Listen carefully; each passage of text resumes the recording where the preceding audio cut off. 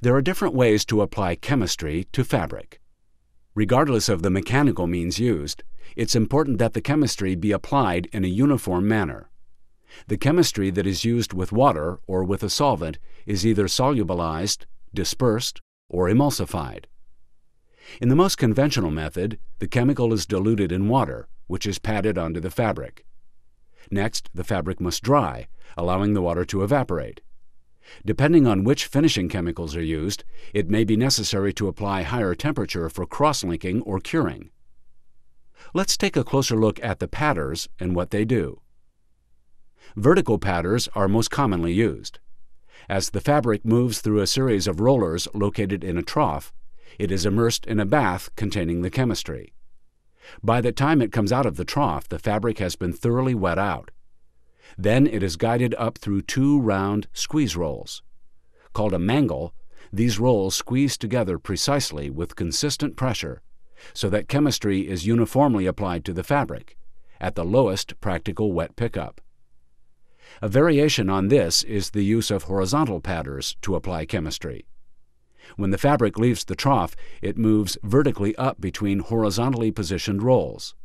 As in vertical patting, the chemistry, the construction of the fabric, and the hardness and pressure of the roll determine how much water and chemistry is picked up by the fabric.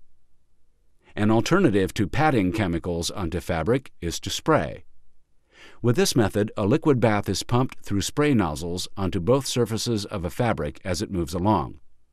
You can choose to apply chemistry to only one side or both sides of the fabric. The object of the spray system is to achieve less wet pickup than what is achievable with patting. With lower wet pickup, the same amount of chemistry can be present, but less water is used. Less energy is needed to evaporate water, and energy consumption is reduced.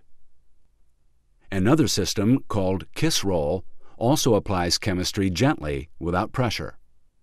With this method, the fabric rides just above a container where a roll turns in a bath, picks up the chemistry in the trough, and carries it to the top to kiss the surface of the fabric.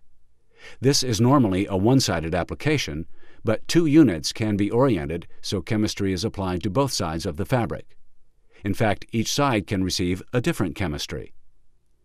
The engraved roll system is similar to the kiss roll technique.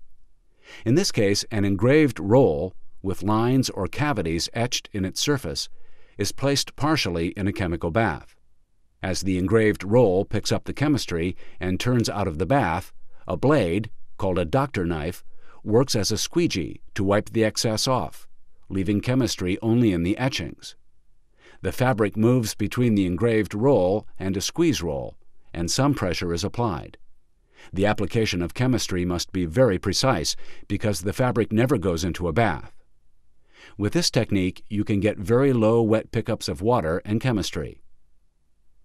Another system for applying low levels of chemistry, or to only one side of fabric, is called the knife-over roll. This takes advantage of thickened chemistry or foam placed in a crevice under a doctor knife. As the fabric moves under it, chemistry is spread along the fabric, which then moves through two final squeeze rolls. Coatings are often applied with this type system. Why use foam? Foam is a collection of many small bubbles. The chemistry is around the outside, while inside is air.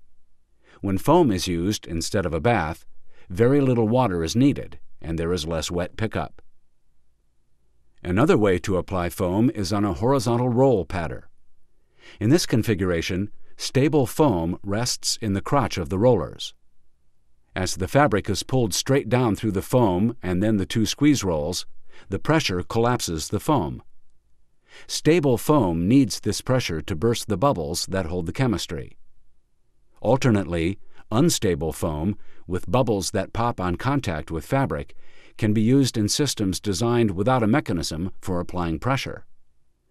The surface contact with the foam is sufficient to collapse the bubbles that contain the chemistry.